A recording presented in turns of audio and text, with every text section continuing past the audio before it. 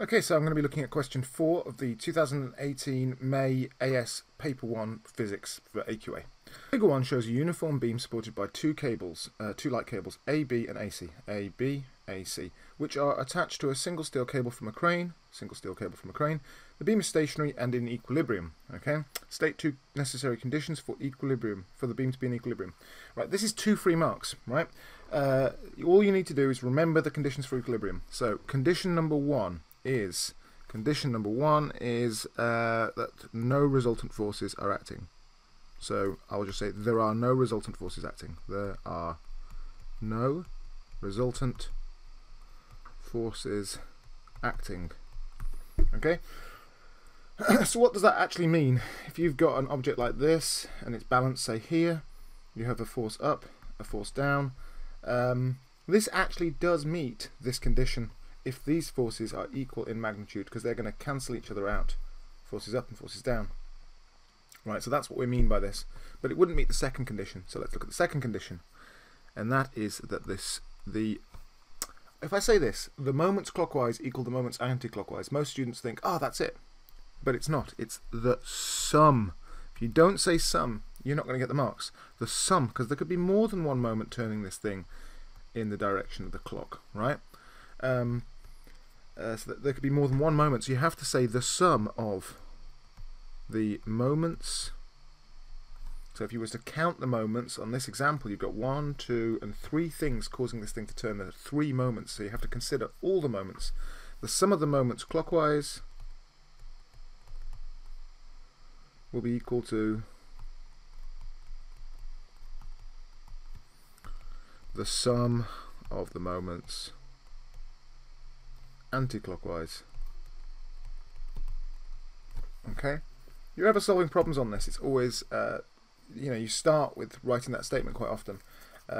So you might write anti-clockwise or clockwise, anti-clockwise moments, or the sum of the anti-clockwise moments equals the sum of the clockwise moments, and then you can start solving from there. So just to remind yourself, you must have that bit in there. You must have the sum bit.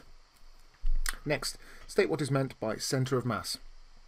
Okay, so if you throw an object, this pen, right, as it flies through the air, it looks like it takes a really confusing path, but if you watch the center of mass, it takes a simple parabolic curve.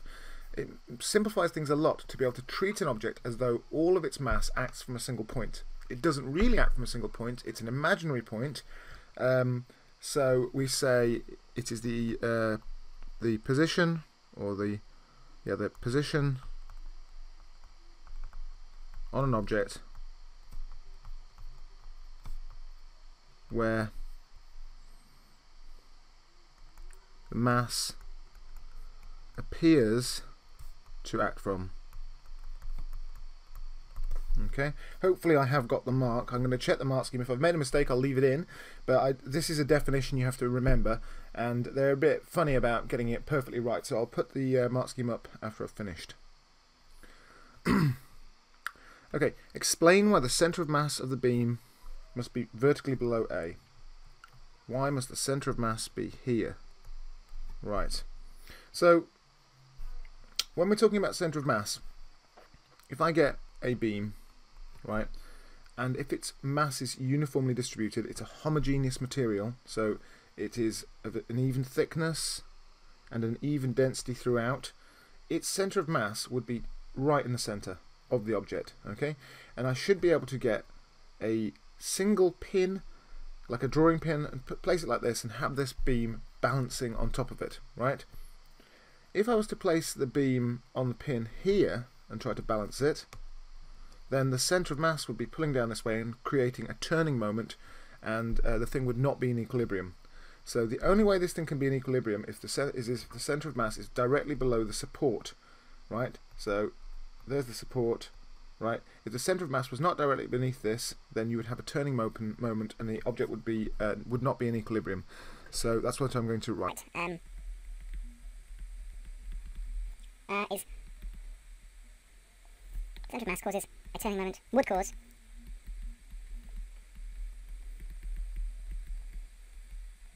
when I said a turning moment, I suppose it's a net turning moment. If it were not directly below the point A. Full stop. The beam would not be in equilibrium. Therefore not be in equilibrium. And if you did try to hang an object, So I could give you an example here.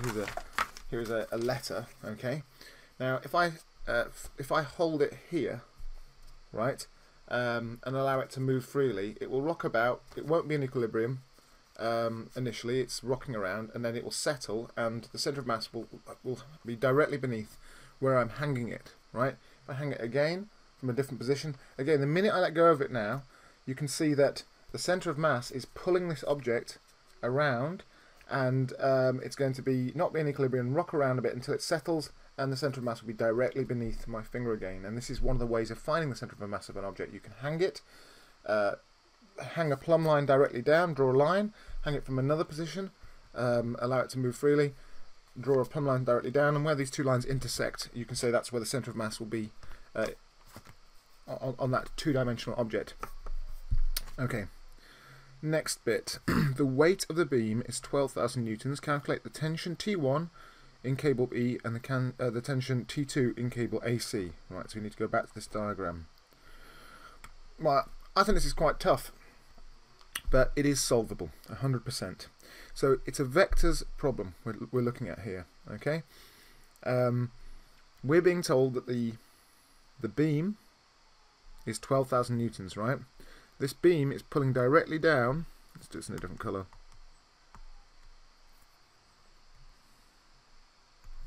This beam is pulling directly down with 12,000 newtons, right?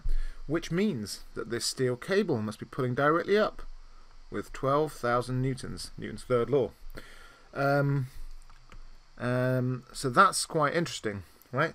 Now, this thing's in equilibrium, so there must be no net forces on the object. They must all add up to 0, which means that the tension in this cable, right, which is going to be,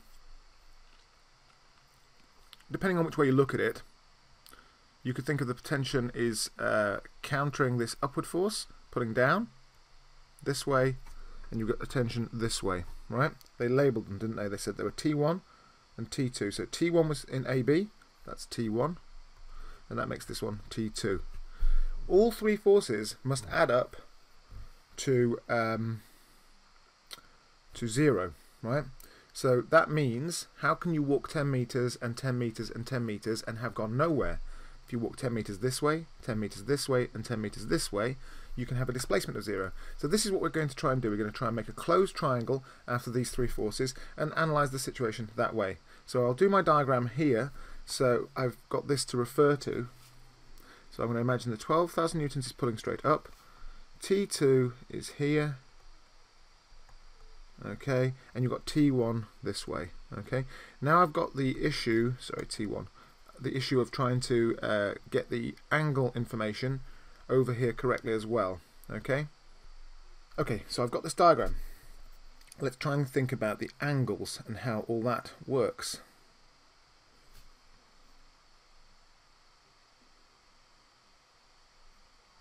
So that is there, that is there, okay, that looks right. So that makes this a right angle, okay. So here is my right angle, right. Took a bit of work that did, 12,000 newtons, okay, so that looks correct now, right. I can see that the right angle must be here because T1 and T2 form a right angle with each other. Wherever I put T2 along this line or T1 along this line, they must have a right angle between them. And then your 12,000 newtons will be here, right. So then the rest of the angles must be what? Well, the angle T1 makes with the vertical is 53. So this is 53. And the angle that T2 makes with the vertical this way is 37, right? 37. That's 37 there, right? So what does that mean? If that angle there is 37, right? That means that angle there is 37. I want to find this angle inside. Or do I need the angle inside? No, I don't. I can just work from this angle alone. Okay, so that's the hypotenuse. that's the opposite, and that's the adjacent. I'm going to use a different colour again. I'm going to start doing a calculation now. Let's go with that one. Right, so the hypotenuse of this triangle is this side, the adjacent side is this side, and the opposite is this side, right? So I need to find, let's say I try to find T1 first. So T1, okay? It's a bit light, isn't it? Let's do T1 first. Right, T1. So I have got the hypotenuse, and I want to find the adjacent. So A and H, so Selly Oak Hospital, can always handle the odd accident. I'm using that, cos, A and H, so T1 will be equal to cos A over H, so I'm going to bring the H up, so it'll be 12,000 cos 53, that should be equal to T1, and T2, which will be here, I'll be using the opposite side. I'm trying to find the opposite side, and I'm using the hypotenuse, so I'm using sine. So T2 should be equal to 12,000 sine 53. Okay, so I will go and take that. So we can't do on a piece of paper. And take my working over here. Okay. So let's work this out. 12,000 times cos 53 gets me 7,221.78. This one comes out as 9583.6. So I'll write my answers in. This is given two significant figures. I'll give, my angles are all for two significant figures, 37, 53. So I'll give my answers to just two significant figures. So this is 7,200 and this is 9,600. Okay. Question 4 continues on the next page. Gosh, it goes on. Alright. The steel cable from the crane has a circular cross-section of diameter 1.5 to the 1.5 times 10 to the 2 minus 2 meters. Sorry. The cable is 12 meters long. Calculate the extension of the cable caused by the weight of the beam. You can assume that the weights of all the cables are negligible. Right. Calculate the extension. Okay, calculate the extension. Okay, so on my equation sheet, I'm going to be using... Come on. I'm going to be using Young's modulus equals stress over strain, where stress is defined as force over area and strain is defined as change in length over original length. Right, so let's go back to this. So it is Young's modulus, whatever you want to, symbol you want to use for that is stress over strain. That doesn't really help, does it? Stress over strain. Stress is force over area, so it's going to be equal to force over area over change in length over original length. I'm going to tidy this up a bit. I'm going to bring the bottom up and invert it. So it becomes force over area times by this inverted, which will be length over change in length. Okay, so I'll be using this formula, FL over AL. Right. So I know the force is 12,000, right? The force is 12, 1, 2, 3. I know the length, the cable is 12 meters long. I know, I don't know the area, I've been given the diameter, right? So to work out the cross-sectional area, I would need to do pi r squared. Pi r, so that's 0.75, half of that. That's the diameter, 0.75 times 10 to the minus 2.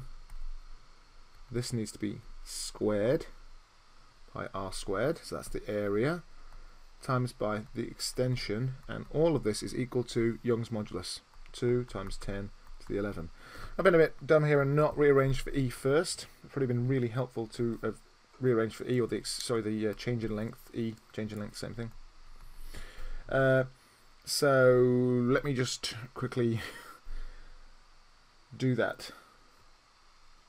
Let's go from here. So Young's modulus is FL over A delta L.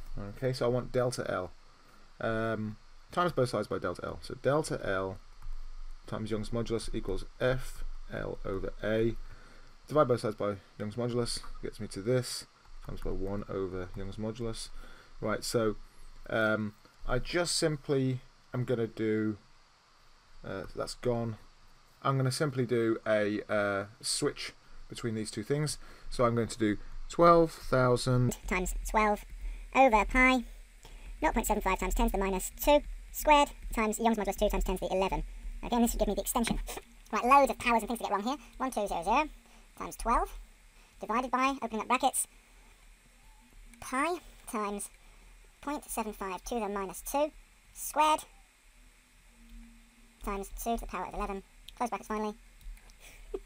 It's too much. I'll do it shorter. 12000 times 12. 144,000 over. Right, let's work all this out.